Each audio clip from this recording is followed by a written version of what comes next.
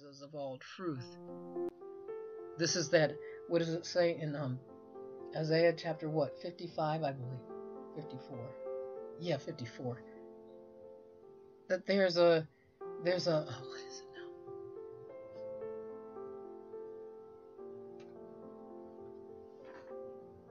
The Lord will lift up a standard. A word will come to you. A word will emerge out of your heart, and it will come out of your mouth. And it destroys the works of the evil one. That intention that he had for you, it can't work. No weapon formed against you will prosper, is what it says in the book of Isaiah chapter 54. It says, and this is for our security, just so that you would know, behold, I have created the smith that blows the coals in the fire, who brings forth an instrument for his work. I have created the spoiler to destroy. The devil's a created being. Where we cannot see him physically, he affects the body. He affects the mind. God, who created him, will not let him destroy you. But we are supposed to be the ones who trust the Father and give our whole heart to him. Give our mind, will, and emotions to him. I remember why my finger was in Luke.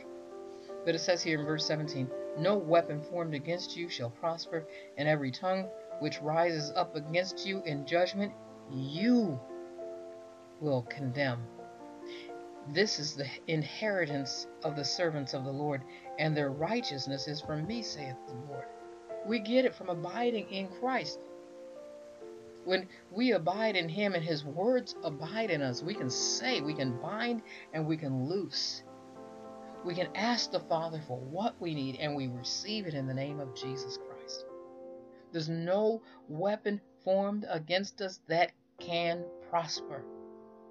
And every tongue that which rises against you and your household, it won't prevail. No weapon formed against you will prosper. It cannot prevail because the word of God is in your mouth. Fear doesn't do that for you.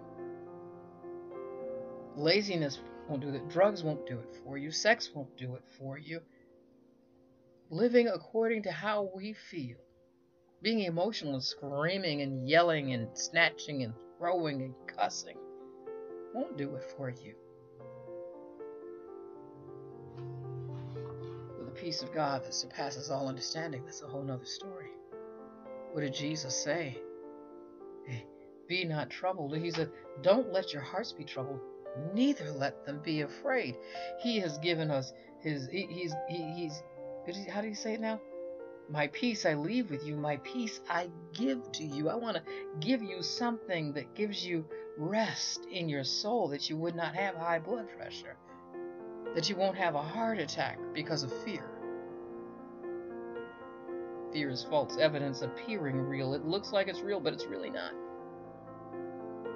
Faith is what is believing what we cannot see. Of course, that works in both ways, doesn't it? We can assume a thing very fast, but with the word of the God, the word of the Lord, it never fails. And he said in the book of Isaiah that where he sends his word, it will accomplish what he sent it to do, and it will not come back void. It says in Psalms that he honors his name, his word, above his name.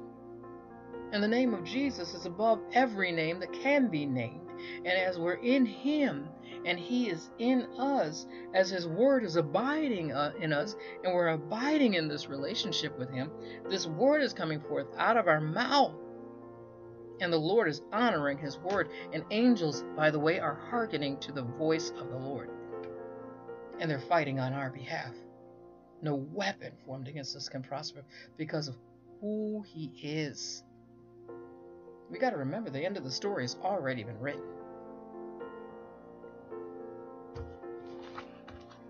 Christ won. He got us the victory. Now, I wasn't finished with 2 Corinthians yet. But let me just read that little bit out of Luke, because we've been given power. We've been given authority to trample on snakes and scorpions and over all the power of the enemy. Psalm 91 says the same thing. He put angels in charge of our lives to catch us if we should stub our foot against a stone. And in the same thing, he's saying in the second verse, he's saying that the lions and the cobra, the great lions, the small lions, the adders, the same thing, snakes and dragon, we'll be able to trample on them, put them under our feet. Put them under our feet. We're making a footstool for Christ. And if we're really going to make a footstool for Christ, we got to get in love with him for real. And loving him isn't just in word only. It's also in deed. It's in our work. Laying down this life before him, walking out our soul's salvation in awe of God. In the fear of the Lord. Remember, that's the beginning of wisdom, and knowledge of the Holy One is understanding. It's been given to us to know the mysteries of the kingdom of God. It's been given to us to know what the Lord is talking about. It's been given to us to know what the kingdom of God entails, what it's all about. We've been taken out of the kingdom of this world. We've been taken out of the darkness and brought into light, where we can see everything around us and understand and know and say and proclaim the word of the Lord and do the good works that he gave us to do and prosper in this life and in the next. After all, we are building our treasures in heaven. But let's do this. Let's cast our care before the Lord, or else you're not building anything. If we don't cast our care before the Lord, we're toiling. We're what does it say? Psalm 127, I believe it is. Unless the Lord builds the house, they labor in vain who build it. Unless the Lord guards the city, the watchman stays awake in vain. What does it mean? It means, let me say it in my own words now. Unless the Lord builds your house, you are his house. You are his workmanship, created in Christ Jesus. Laying down this heart, this mind, will, and emotions before the Lord is a thing, man. It's a thing. We lay down these thoughts because they're not his thoughts. We lay down this will of ours. This another place to go now, isn't it? When I think about our will, I think about our intentions. In Hebrews chapter 4. See, he knows the thoughts and the intentions of your heart. In the book of James, it says, because of your intentions, your motives, you can't get what you pray for.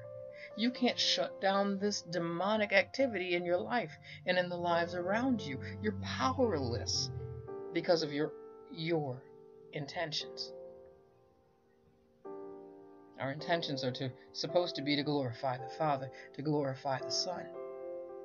We want to see their glory, them lifted up. When Jesus is lifted up, he draws all men to himself. And I know it's talking about him being on the cross and he's going to be lifted up, and that's the way that he's going to be gone. But you know what? We got to go back to Moses when he lifted up that snake and all the eyes were on them. Everybody whose eyes looked at that snake, they were healed from the plague that was in the earth. But here I go. I'm coming all the way back to say this, that Jesus, when he's lifted up in our hearts, in our mind, will, and emotions, when he becomes first and we're crying out to him, when we're meditating in the word and going and grabbing hold of the kingdom, taking it by force, is putting God first and saying, yes, the situation exists, but I'm giving this situation to you. And the way that we give it to him is by the word. We lay it down and we pick up the word and put the word on it. We lay it down and we pick up the word and put the word on it. We lay it down and pick up the word and put the word on it. And this word works. It will not turn void. It will not return void. It will accomplish what the Lord said he would do. He will perfect that which concerns you. He will take care of it. It's his job. He's the Father. We're the children. And the Father takes care of his children. Okay, so if the Lord, unless the Lord builds your house, builds you, you're his house, we labor in vain to try to build it. Not by might nor by power. It's by the Holy Spirit. The mountains are moved by the Holy Spirit. He's the one who reminds us of all truth. He is our light. God Almighty has given us light. He's given us awareness of himself, and he's over everything. Unless the Lord guards you, we'll watch. We will be awake. The watchman stays awake in vain. You'll be awake in vain. We can trust him. He is faithful, who began the work in us that he has begun. Back to Luke, and I'm almost done. Back to Luke, it says 16, chapter 10, verse 17. Then the 70 returned with joy, singing, saying, Lord, even the demons are subject to your name. And he said to them, I saw Satan fall like lightning from heaven. Take note of that. Hold on to it. See, we try to do a work before we get the understanding, before we get hold of the knowledge. Behold, I saw Satan fall like lightning from heaven. Behold, I give to you authority to trample on the serpents, the scorpions, and over all the power of the enemy. And nothing shall by any means hurt you. Nothing shall by any means hurt you. But I've given you power.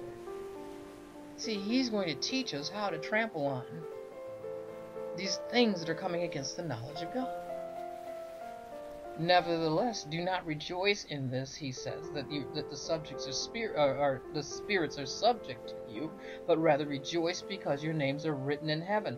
In that hour, Jesus rejoiced in the Spirit and said, I thank you, Father, Lord of heaven and earth, that you have hidden these things from the wise and prudent and revealed them to babes.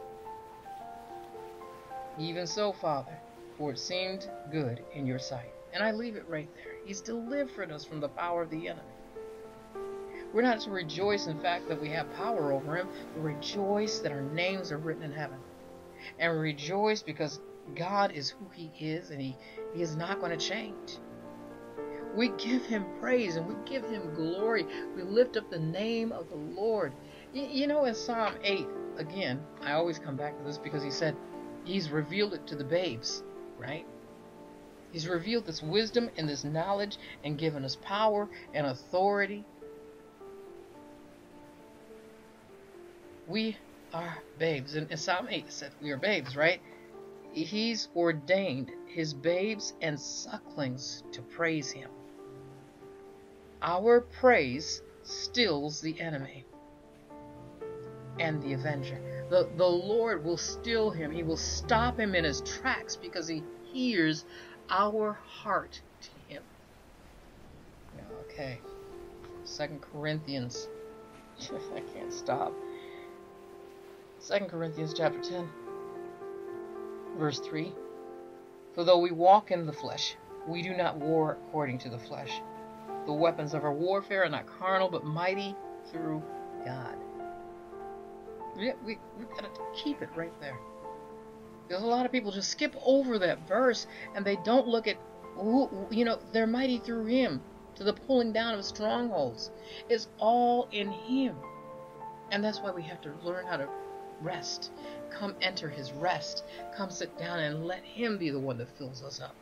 The Spirit of God in Romans chapter 8 is teaching us how to mortify this body, this mind, will, and emotions, how to get it subject, get control over ourselves. What did Jesus conquer? He overcame the flesh, his own flesh, his mind, will, and emotions. He overcame his soul. And we have to overcome ours. We have to walk out our soul salvation, work out our soul salvation with fear and trembling.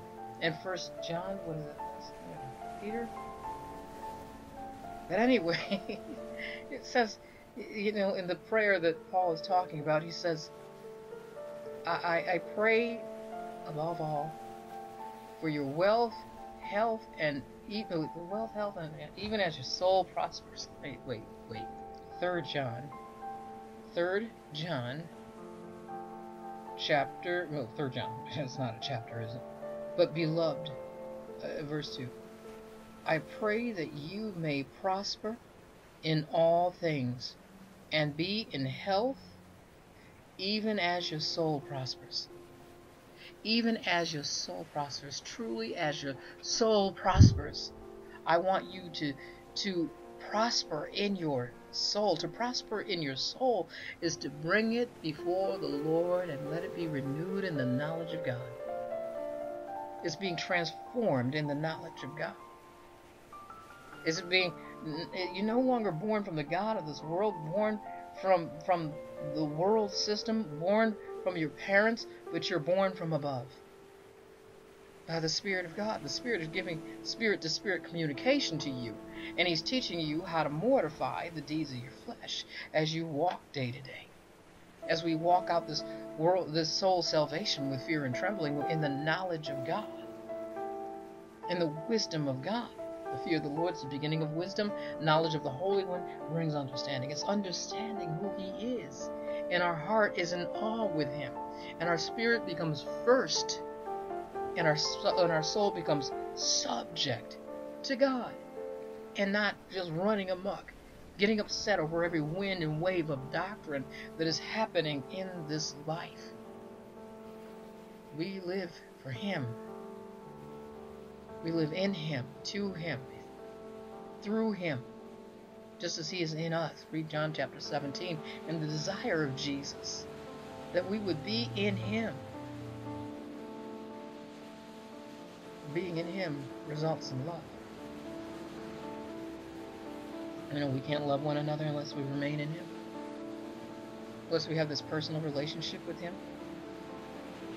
We sit down and really get to know Him, be naked in His presence. We already are.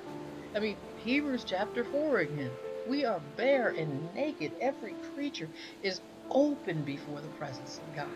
There's nothing in you that He cannot see. No motive, no desire, no thought. Everything is bare and naked before Him to whom we have to do. One day all will be before Him. Back to 2 Corinthians chapter 10. Casting down all arguments. Now, I'm not talking about people. Maybe Paul was in the crowd and they were talking about people and the situations and circumstances that were happening in that day. But I'm talking about bringing our soul and making it subject to God. Judgment begins in the household of God. You are His house. Judgment is started in you. That you work all things out together that you work all these things out and you giving them to Him. Giving them to Him. All these situations, all these circumstances, like Jesus said, you of little faith, why did you doubt? Why did you look away? Why didn't you keep your eyes on me? Why didn't you keep your mind on me?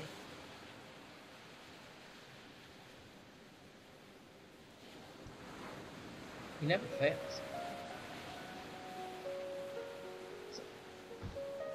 For the weapons of our warfare are not carnal, but mighty through God to the pulling down of strongholds, casting down arguments, spiritual arguments, things that are going on with you in your house, going on with you as you walk down the road, going on with you while you look at the news, watch Facebook, whatever, Snapchat, whatever you're watching, whatever you're getting your information from. However life is going right now. There is many voices in the world. And they seriously want to kill, steal, and destroy. They want you to get on the wide path. Get off that narrow path. Listen to me. Casting down arguments and every high thing that exalts itself against the knowledge of God, and bringing into captivity every thought to the obedience of Christ. And being ready to punish all disobedience when your obedience is fulfilled. I'm talking about inside yourself, not people. Because the weapons of our warfare are not carnal, they're mighty through God to the pulling down of strongholds. I'm talking about in me, in my mind, in my heart, in my body, around my household. Whatever is going on personally with me, I need to learn how to cast my cares before the Lord and let the Lord fight my battle. See, he's going to remind me of the truth, and the word is going to come out of my heart, out of my mouth. It's going to come up from my heart, out of my mouth. And it's going to affect the situation. Because if we are reminded by the truth, by the Holy Spirit who reminds us of all truth, then the power of the Holy Spirit's going to be in it, and the mountain has to move. The battle, it has to be, it's won by the knowledge of God, by the wisdom of God. I have escaped corruption through Christ. He is the one who is the Word that became flesh, and that Word is dwelling in my heart. That Word is written in me, and I am saying what I hear him say, and I'm doing what I hear him do, and I have peace. I cannot be shaken. I cannot be moved. The kingdom of God is completely unshakable, but everything in this world is shakeable. The flesh is shakeable. The mind, will, and emotions is shakeable. But we're trying to make something that's unshakable. We're trying to get into a place that cannot be shaken. Verse 6, and being ready to punish all disobedience when your obedience is fulfilled, and it says, do you look at things according to the outward appearance? I love that verse. Do you look at things after the outward appearance? That ought to tell you something right there. Because if we look at things through the eyes of our flesh, how can we know that we're right? How can we know that we're not being deceived by the god of this world? Keep yourselves in love with God. Love not the world, nor the things that are in the world. I'm telling you right now, I don't care what people look like, how good they look. I don't care how well they dress or how well they talk. The enemy, he masquerades as an angel of light. That means that he masquerades as something that you're going to like. Something that appeals to you. Draw near to God. Draw near to God. Forget all this mess out here, this outward stuff. Draw near to God, because the enemy who wants to deceive will deceive. The spirit of deception has been poured out in the earth. Cleave to God. Cleave to the Word. Cleave to the Holy Spirit. Fight the good fight of faith. I was going to go on, but I better stop. Read Romans chapter 8 for yourself, and read it again, and read it again until you understand how the Spirit is giving birth to your spirit, and you're being born from above. How you are seated in heavenly places with Christ. That's in Ephesians. And the spiritual blessings are there, but we got to sit in Christ. We got to press in and take the kingdom of our God. The kingdom of God is suffering violence, and we take it by force. This belongs to me, and I'm going to have it. God gave it to me. He opened his arms wide and said, I so love the world that I've given my only begotten Son, that whosoever would believe on Christ Jesus would not die, but have everlasting life. You wouldn't perish. And perishing is the lake of fire. But also perishing is what I'm currently living through right now. But then we remember the benefits that God has given us in Psalm 103. Bless the Lord, O my soul, and forget not all his benefits, who forgives all our iniquities.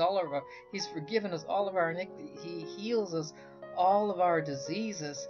He redeems our life from destruction. He crowns us with loving kindness and tender mercies. He satisfies your mouth with good things, so that your youth is renewed like the eagles. The Lord executes righteousness and justice for all who are oppressed. He's got good things in mind for us. This is a promise of God to restore our soul. This soul, we've got to pick it up and put it right where it goes. Put it on Christ.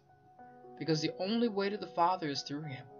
And the only way to deny the flesh, the mind, will, and emotions, the soul, and live the life that God intended, the only way to get it renewed and restored and made whole, is to submit ourselves to the one that we're being made in the image of Christ. This is Pastor Cheryl Jackson. I Get the Word in Your Face International. Get the Word in your face. Eat him up, drink him up, fill up your cup with this living, life-giving, free, this word that brings freedom, liberty. With the Spirit of the Lord there is liberty. There's freedom in your gut, freedom in your heart, freedom in your soul.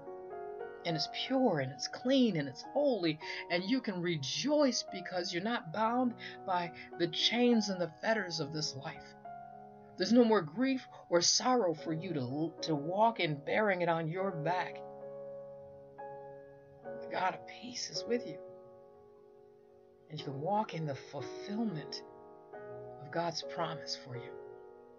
He'll take care of you, and he'll take care of your house. He'll get those kids free. He'll save them. He'll take care of what you need. Trust him today, because he is our life. Bye-bye.